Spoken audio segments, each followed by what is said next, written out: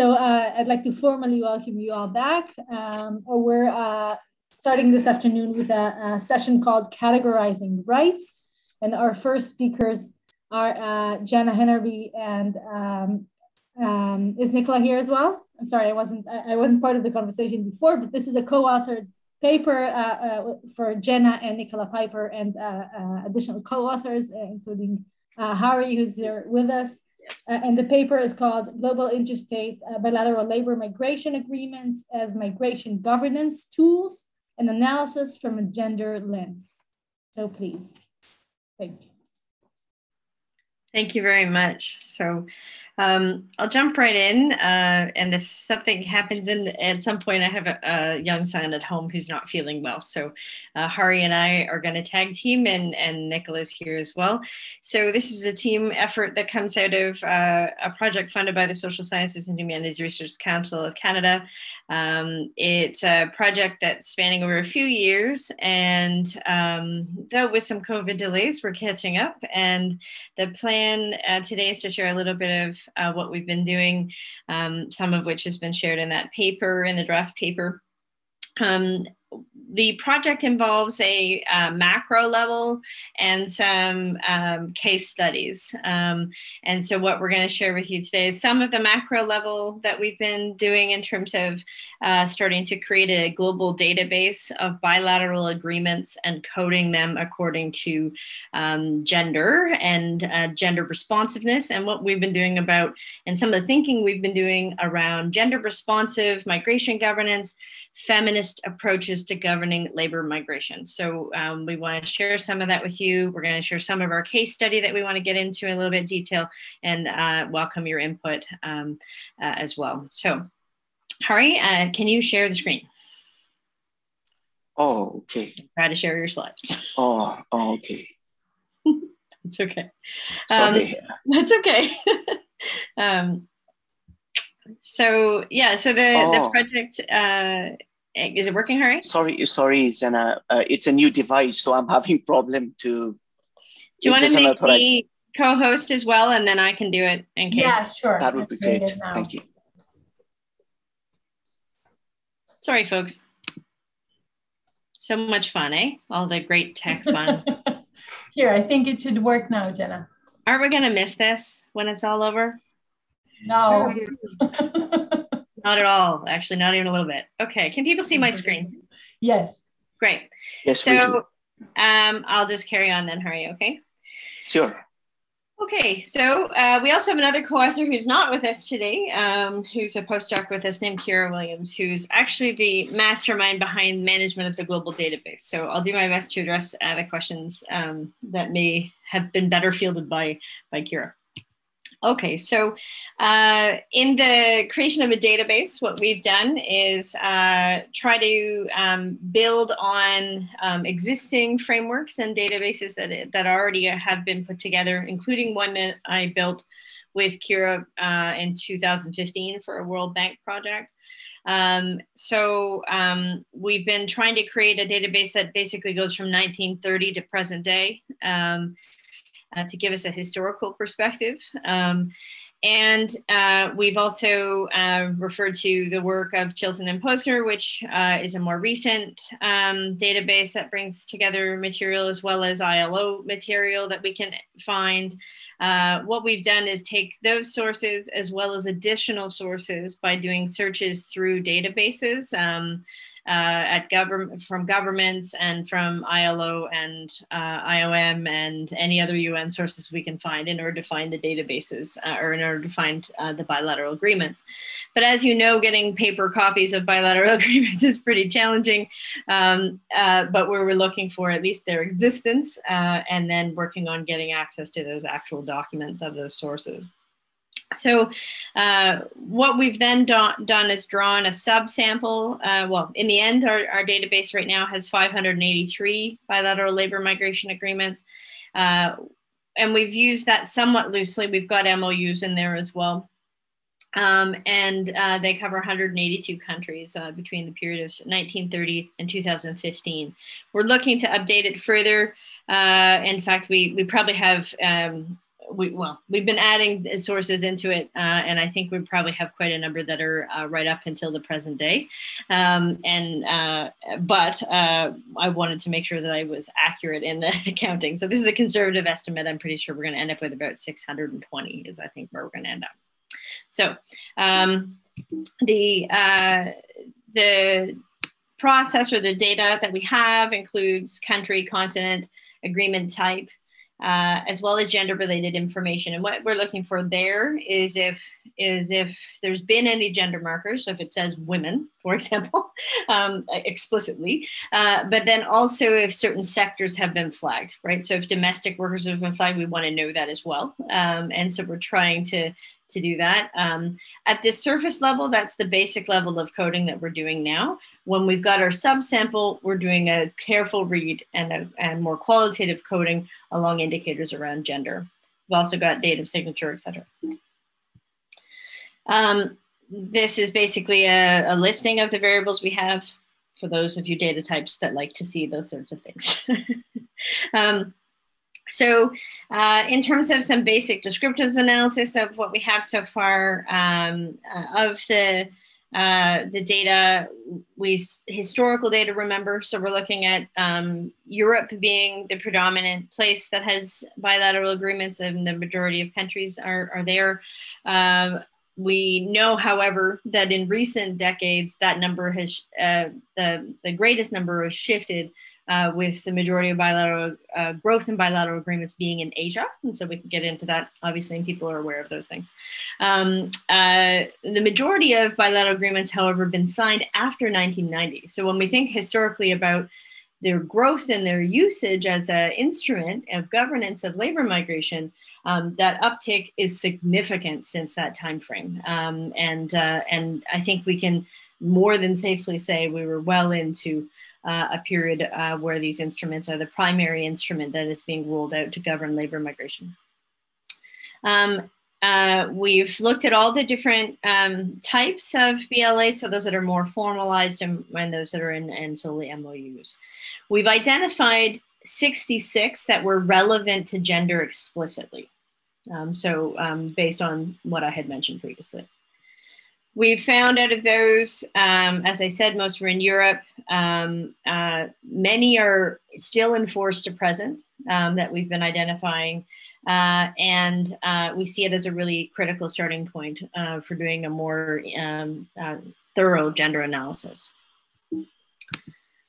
I'm going to turn it over to Harry in a second, but first let me just say that in our careful and more detailed analysis of bilateral agreements, so those that we've selected to do more in-depth work with, we've created a large spreadsheet that has in it all of the relevant international instruments, and they include CETA, all of the recommendations of CETA that are relevant, so in particular, recommendation number 26, number 38, for example. And then all of the other instruments that we feel are most relevant, such as ILO 189. And we've used these instruments to go through each of the documents to assess their compliance with international agreements. And then we've gone further. And we can talk a little bit more about what that's involved in a second. But just to say that the intention has been to do a full analysis using these international agreements as operating as touchstones, because all too often these agreements tend to operate outside of those kinds of frameworks. So we spent some time operationalizing what we consider gender responsiveness to mean. We've created a kind of gender responsiveness scale. And here we've got a sort of thematic description of that scale, where on the top end, the most feminist approach is one that is transformative of existing gender inequalities. It is not simply about ensuring women are mentioned or women's passports have been taken. It's about actually tackling some of the structural realities that lead to the perpetuation of gender inequality, and how migration governance needs to play or does play a role in that. And so we've also been developing a gender and migration hub, and it's under development, but I'll give people a sneak preview here if you want to check it out you can go to this link where we have actually been putting together a lot of work, mostly focused around the implementation of the Global Compact for Migration, but it's where we're thinking a lot about how to actually create and monitor policies, including bilateral agreements in terms of their gender responsiveness. So I'll turn it over to Harry to discuss this case study, which is a bit tiny, but we didn't know how to show it. So we thought we'd just put up some picture. This is the problem with doing big textual analysis, right? We could have put up a picture, but an image of people, but we figured we would start with this. So Harry, I'll turn it over to you for a few minutes. Okay, thank you, Jenna. As Jenna mentioned, out of 66 subsample BLMAs that we coded, that were coded from gender perspective. The sample, subsample is highly concentrated in Europe. 83.6% of all those that were looked at from gender perspective. And in North America, and South America, and in Asia, only 3.7% were directly, they reference gender somehow. So therefore, we are really interested in, for this particular paper, we are really interested in looking at, in the Asian context, especially with the focus on women migrant domestic workers. So given the fact that especially women migrant workers working in informal sectors, such as domestic work, especially as our case study is based in the GCC countries in the Middle East, given the fact that even the national laws do not include domestic work in these countries, in these destination countries, and also given the fact that multilateral frameworks do not exist, and even regional frameworks such as the Abu Dhabi Dialogue, the Colombo Process, they have grossly failed when it comes to the protection of the rights of women migrant domestic workers. So therefore— If I could just ask that you start wrapping up because we're running out of time. Oh, okay, thank you. So therefore, gender responsive BLMAs are crucial, but we really want to point out that they cannot replace the obligation under international legal and normative laws. And they require monitoring and evaluation. And they do not, in fact, more importantly, do not address the structural inequalities that pre-exist. Next slide, please.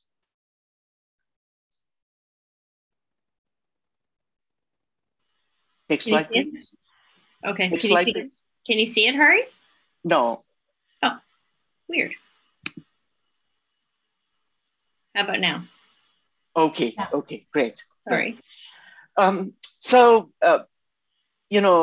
considering the time constant, so what we really, in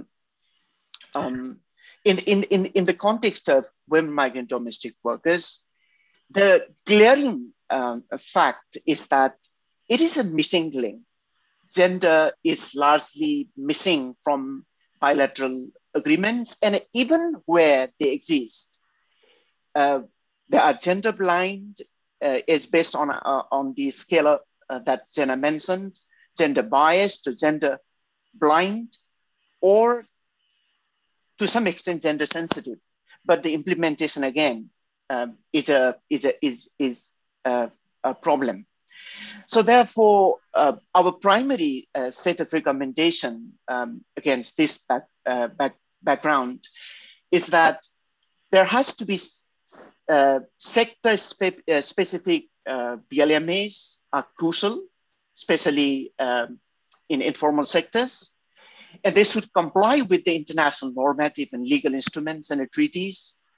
And there should be clauses should be provided in the BLMAs that really speak to gender-specific issues, and especially the working and living conditions of women migrant workers should be explicitly mentioned in them. Okay, with that. We're out of time, but we can pick it up later. Sorry, we run out of time there, but okay. Thanks, everyone. And the paper, we have some of our recommendations in there, and happy to share the slides as well. Thank you. Okay, thank you very much. So I did not mention I did not introduce you properly. So let me just say that Jenna is from the Wilfrid Laurier University, and Nicola is from Queen Mary University of London, and Harry, I presume, belongs to one of these institutions as well. And your respondent is Yael Kurlander, who is from the TRAFLab project and also from Tehai Academic College. Yael, over to you. Thank you. So thank you so much for this thorough and insightful presentation, and thank you for the paper that I had the honor of reading it. Reading your paper made me realize that empirical proof is so valuable, especially when some things seems almost obvious to the feminist, well, cynical and depressed perspective, like what was I thinking? Of course BLMs are not feminist. So thank you. Thank you for taking one for the team and examining and analyzing hundreds of BLMs in order to come to the conclusion that, as you wrote, many BLMs in use today have been conceived, negotiated, and implemented in a gender-biased and gender-blind way. They largely ignore gender issues, lack gender-responsive measures and monitoring mechanism, and only a small number contain gender-specific provisions. However, you did much more than just prove the unsurprising findings. To start with, descriptively, you showed that there were no BLMs signed from the 90s to 2015 that confronted any gender issues. That is actually a shocking finding, consider, well, you know, the 21st century. In response, you have compiled a detailed and comprehensive, truly wonderful list of the various ways in which gender aspect should be integrated into BLMs. This list of suggestions and recommendations for change and improvement is a worthy response to a world when the hierarchy ladder of rights is simple and cruel. First, we should be thankful if the BLM is not only about control, but also includes some protection in the shape of human rights. Then we should be grateful if it includes workers' rights. And then we should be indebted if it includes migrants' rights. And finally, we are supposed to be overwhelmed and full of gratitude if it includes women's rights, right? So it's the bottom of the ladder. However, women migrant worker availability is unordered in a ladder or a scale. It intersects. Intersectionality as a theoretical and methodological framework is well suited to analyze the position of women migrant workers. It helps us to examine the way these discriminatory structures operate simultaneously on individual and group who are socially positioned within intersections of access such as gender, class, race, ethnicity, sexuality, and other. Intersectional analysis teach us that it should always be localized and conceptualized. To state the obvious, BLMs are embedded in power relation between the countries, but gender, class, ethnicity, sexuality do not remain out of the conversation. Behind the importance of the text itself, analyzing BLMs should also include question of how it may or may not protect women, but also how it affects them. In a study I am currently conducting together with Shachar Shoam from the Humboldt University of Berlin about Thai migrant women in Israel agriculture, it appears that the BLA has unexpected and unintended consequences for women, their de facto extension from the temporary migration program. One main reason for this was the implementation of a random and supervised mechanism placing the worker to a specific farmer in an effort to eliminate corruption and illegal fees around the process. This step canceled the ability of employers to choose their employees and vice versa before arrival. These changes has a fundamental influence on Thai women as it eliminates the possibility for them to migrate together with their spouses or other acquaintances. This left them in a position of not knowing where they would live and work. Their inability to choose their employer in Israel minimized their use and support of pre-existing social networks. Our assumption is that the women's vulnerability has increased within the implementation of the bilateral agreement, and that it has led to the reduction in the number of women labor migrants to Israel entering. This change also had an influential role of the Thai men migrants. While for them it was intended to maintain their well-being with a supportive community, for the women it was an act of survival. In the Israeli arena, BLA have emerged as the main tool, as Eli and Yuval showed, mainly as a means of control, but also as a tool to protect workers from high recruitment fees. They succeed in that, but created a wide range of other problems, such as the one currently being discussed between them. As suggested by the authors, gender-responsive BLMs should incorporate a gender perspective with specific attention and measures for groups such as women migrant workers. They should aim to create equality in opportunities, right, obligation, treatment, and outcomes for women and men, and should include special measures to address inequality. Such agreement should consider factors rooted in the gender division of labor and power relation between men and women, and should take into account who benefits and who does not. Thank you. Thank you so much, Yael. And thank you for being so mindful of the time. This was wonderful. Jen Nahari, would you like to respond before we take any questions? Sure. Can I just start by saying thank you so much for that insightful input. It was really helpful. And the context of Israel is really interesting right now, and thinking about those particular agreements. And I think, part of what we want to try to do is really demonstrate how the agreements function, not necessarily in the interest of women migrants. And even if framed or couched as in language of protection, it's often not, again, it's done through more in a paternalistic way as compared to thinking about actually engaging women migrant workers in terms of their own needs and enabling them to be able to protect their own rights. So I think that's another interesting case, and the idea of thinking about the unintended consequences is just as important as the intended, because again, what are the intended consequences? Let's take a step back. The intended outcome of bilateral agreements are to move labor, to move workers from point A to point B to fill given kinds of labor demands. They're not actually designed around enabling rights protection. They've got a bunch of clauses shoved in certain cases, but that's not what their inception was about. So thank you for that, and I welcome other comments and questions. Yeah. Thank you very much for this absolutely important research project and for this paper and presentation. So I want to share with you that I did a project with Hyderabad, and University in Hyderabad in India. A group of students in Tel Aviv and a group of students in Hyderabad tried to write a bilateral agreement to Israel and India. We didn't, there's no such an agreement currently between Israel and India. And we didn't do any negotiations. The idea was just to produce the best BLA we can do, right? It wasn't a negotiation exercise. It was just about, okay, if we were to do the model BLA, what would it be about? And it was about domestic workers migration. And then the amount of gender that was injected into it by the students, they did interviews with workers on both sides and based the BLA on that. And the amount of gender stuff that was in there was pregnancy and sexual harassment, and there are issues related to children, and just so much more than we would see in any BLA. That made me just absolutely so aware to the terrible gender absence from BLAs. I will say that when we look at collective agreements for years, just labor collective agreements, I'm not even talking, for years, I mean, so many labor collective agreements still don't have a lot of gender in them. I mean, less and less, but still that's the case.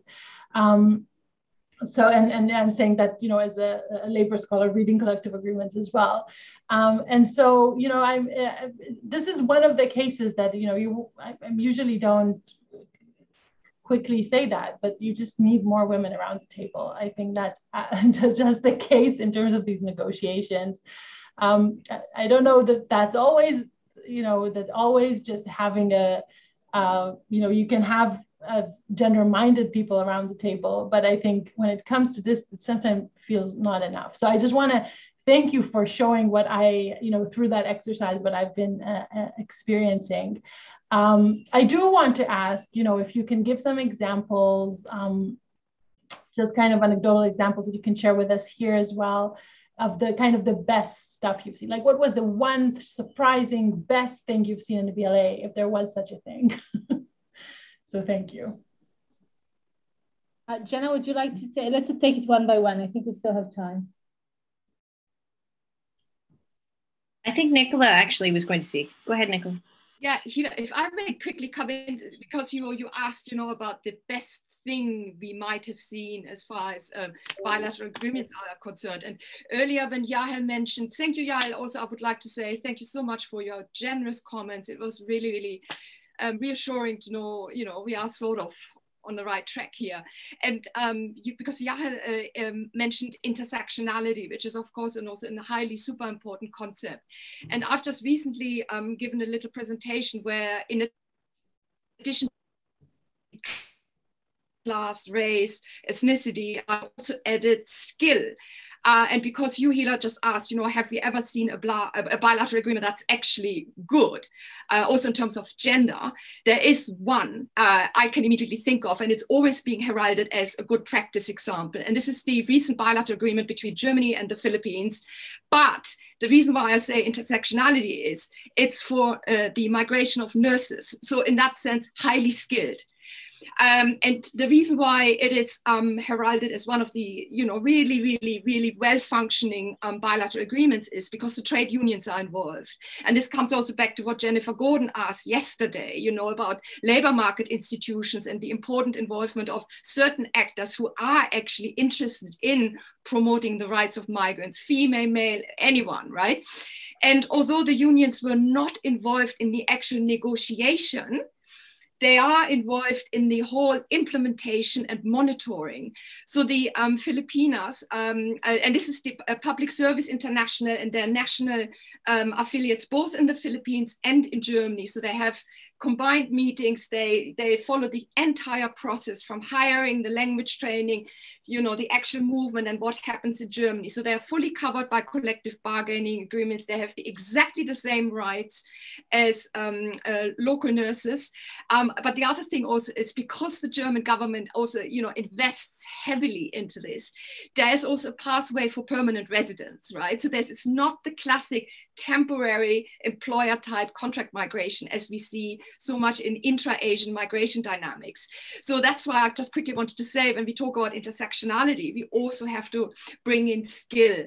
And there is a massive difference between low skill, or what is usually classified as low skill, and this is unfortunately domestic worker migration, and the highly skilled. And if I may just quickly add, because Hila also mentioned, you know, the involvement of, the attitude of institutions.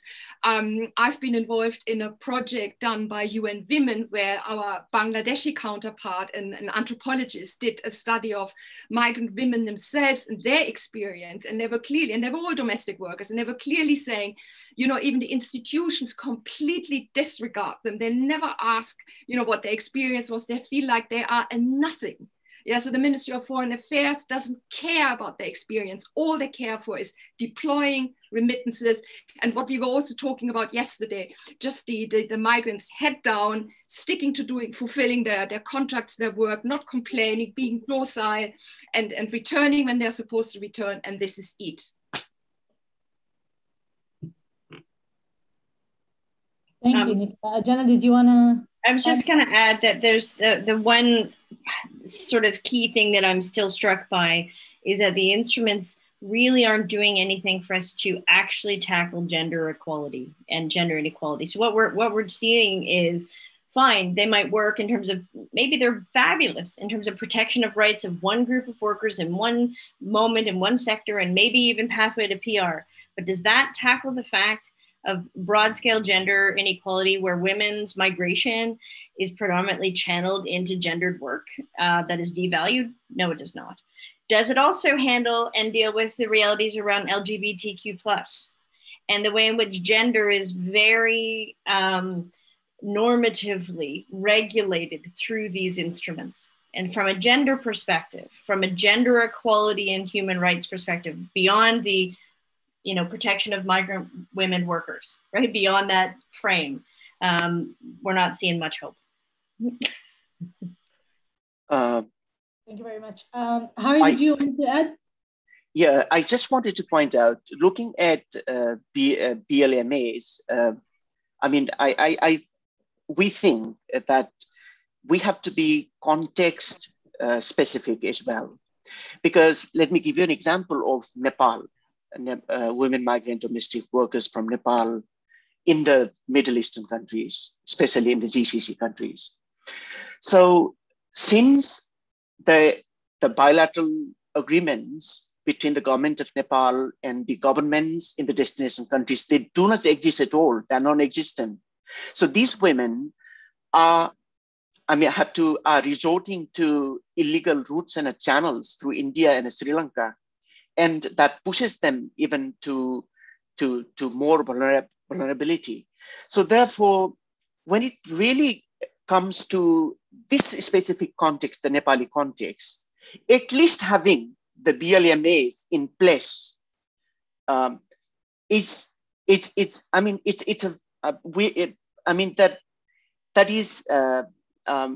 something good, right? From their perspective, from their lived experience, from the perspective of their lived realities.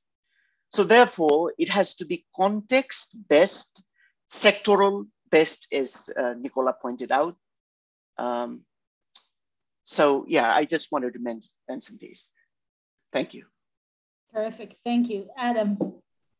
3 quick thoughts. First, I'm so glad that Hilla and Tamar organized this conference, because I recognize how many of us are working on the same problem of just trying to figure out what the BLAs are.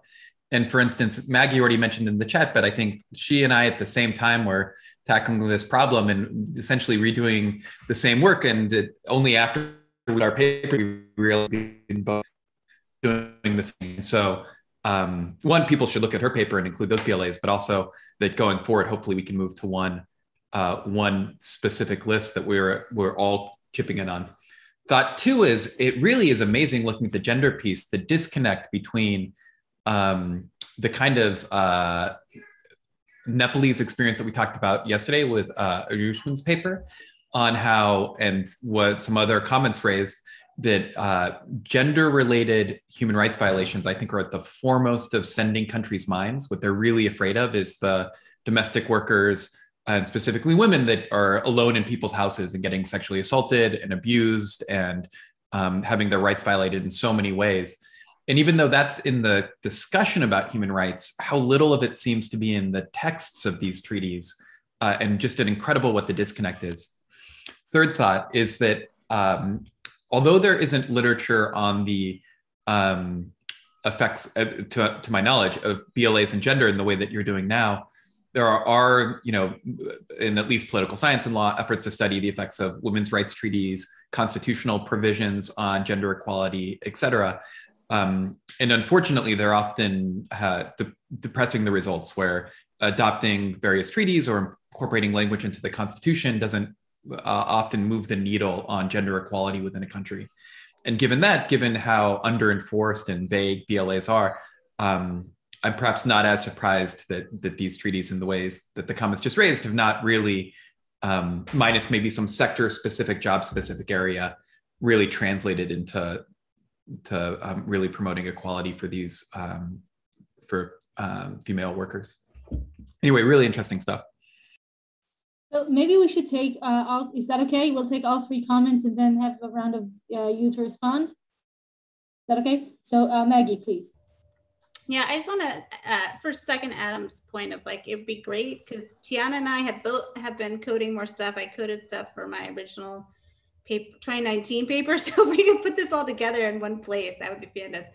But I also was thinking about whether with these treaties, and depending on what states you have, receiving states signing it, whether you have two different issues going on, like the states of the global north, like Germany or Japan and places like that, say like, oh, we already cover women's rights in our domestic law. What's the need for this? And then on the flip side, the like GCC countries are like, we don't give our own women rights. Why would we give your women rights? Like, so I was wondering if we could think about the states that might be the sweet spots where like the inclusion of rights would actually do something productive, and might really be able to both be included, because I think Germany would say like, yeah, I'm happy to put those rights in maybe, but like, it's not going to really affect things. And the GCC countries would be like, yeah, we can put those things in, I'm not going to enforce them. But like, is there a set in the middle? Like I would traditionally think of like, you know, maybe a Jordan type, maybe also, you know, if they're ones that are like maybe Malaysia, places like that, where we think that like this could actually do some real work for it. And that's also sort of pulling off the political science literature. I'm thinking about like work by Beth Simmons and by Emily Hafner Burton. And I think even Una Hathaway had some stuff on this sort of stuff back in the day, thinking about when states actually comply with human rights treaties. So I would look at that literature. Terrific, thank you. And Ayushmann, you'll be last, and then we'll have responses. Yes, thank you so much first for the presentation. I'm also interested in understanding the unintended consequences of PLAs. And of course, my case study was like Nepalese domestic work and the BLAs being signed or not, and how BLAs is being worked, and how people respond to these migration governance tools. Now, the thing that you mentioned in the recommendation section is basically, I believe, it's kind of a model ILO's recommendations, and you mentioned Nepal, Jordan bilateral agreement on labor, on domestic work. And I believe the majority of the recommendation follows that particular, model.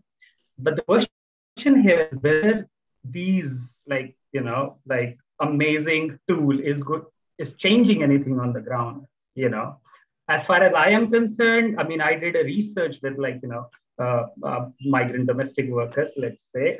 This is residing in an area which is called as trafficking prone. And they say that if they go through regular channel, all they get is debt, lot of hassle from the government. And when they go through irregular channel, rather than investing a lot of money on, facilitating proper migration, through proper migration channel, chances are very, very high that they get money in return. The majority of the women say that, migrating via irregular channel is much, much more beneficial to them while migrating via regular channel. And chances are very high that they will be exploited equally, if not more, in regular channel. And I mean, that reminds me of one of the quote that one of my participants told me during a focus group discussion, that it's just like a lottery, and we have to take. It really doesn't matter whether the state is facilitating our migration or some smuggler or traffickers is facilitating some migration. So I believe, some of the recommendation could be very, very counterproductive because clearly there are studies done by Sharon Pickering and Rebecca Napier-Moore, and they say that it's a very, very ambivalent situation, because the moment you try to govern, migration for domestic work, chances are very high that we might end up doing much more harm than good. So I'd like to hear your thoughts on this particular issue. Thank you, Ayushmann. Jenna, Nicola, Hari? Yes. Jenna, you have something immediately you wish to say, or is she there? You go ahead, Nicola. Okay. But fantastic comments. Thank you so much. I'm still digesting in my head Maggie's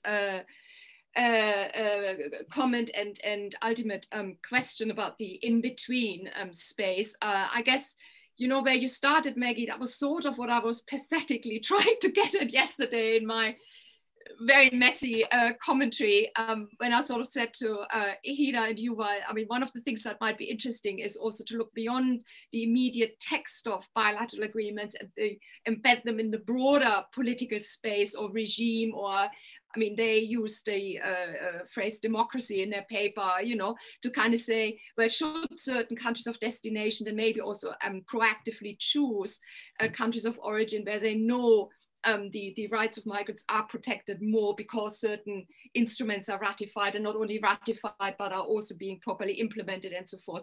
But because you asked after and space in the middle, now the only immediate answer I have is as a political sociologist who is essentially also interested in advocacy politics, my immediate answer would be Hong Kong.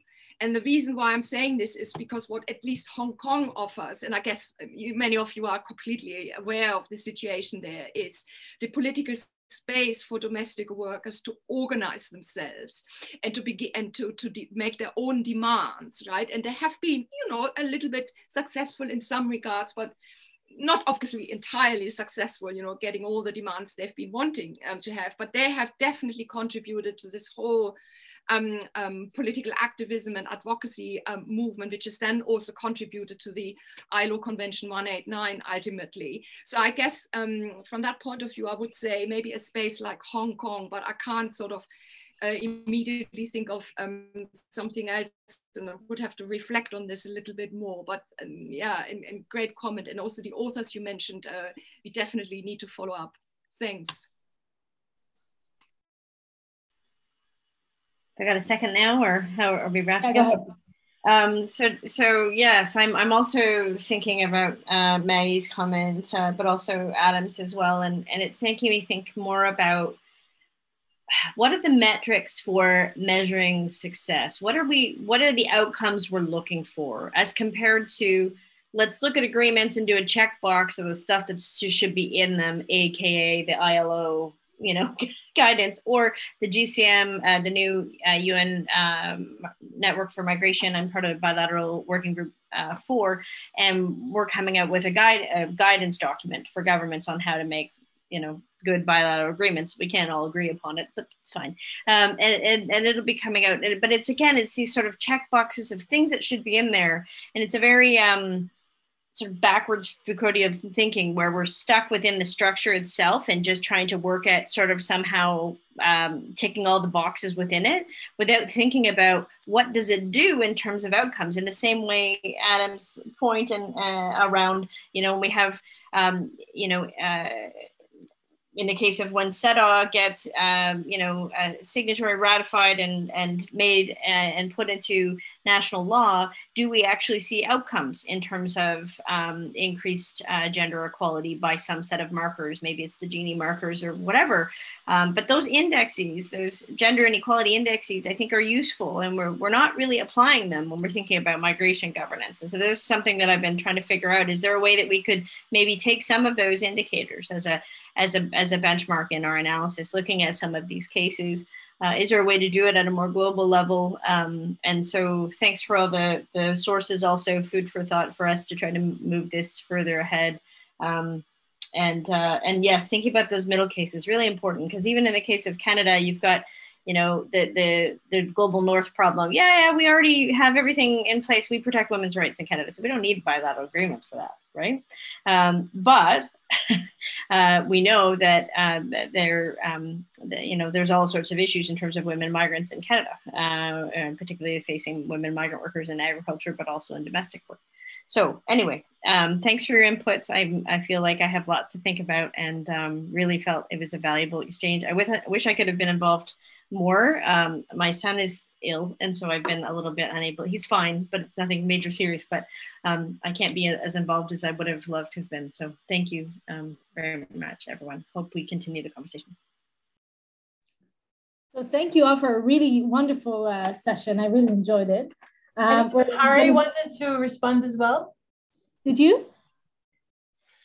No, I just wanted to thank you, Ayushman, for your comment.